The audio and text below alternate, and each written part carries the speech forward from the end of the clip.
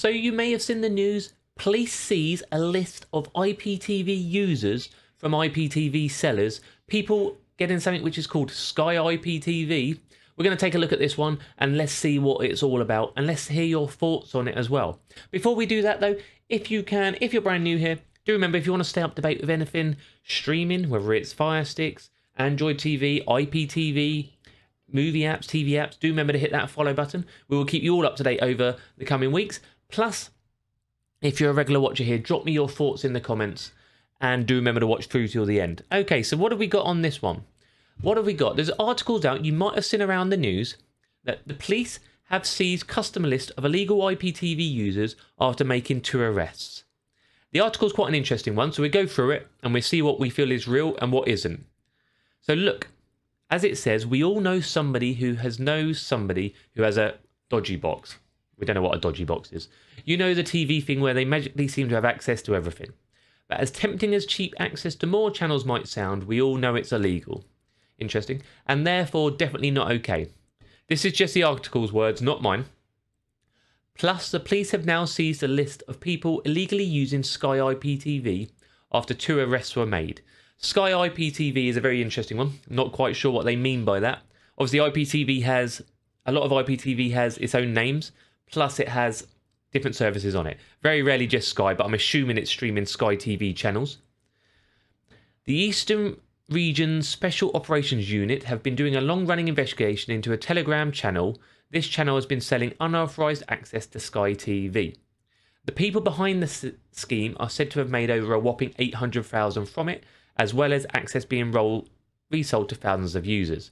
So what they're saying is, these people have been arrested and there's been a list of user base given to the police. So your data, if you haven't kept it safe, is possibly at risk. Possibly. The specialists managed to seize $17,000 in cash. They also sent off a number of digital and custom streaming devices for further examination.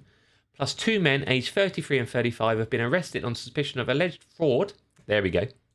Money laundering and intellectual property offences. So the key thing they always get done for is fraud and money laundering, because people don't know what to do with the cash.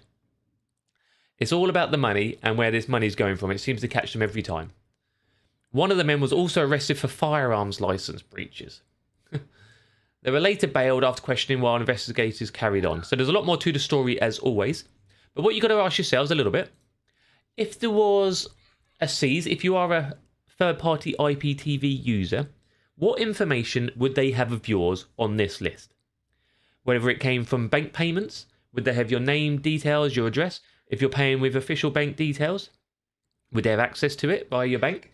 Would you have used something like PayPal, which possibly could keep it a little bit more private because it's more of a global company than a bank in your country? I'm not saying it's 100% private. There's other ways. There's a lot of other ways.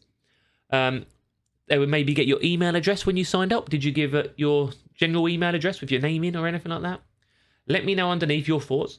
Would they have your IP address? Obviously, everybody who connects to an IPTV service, like any TV service, whether they're official IPTV or unofficial IPTV, your IP address is used so they know how many people are connected at once.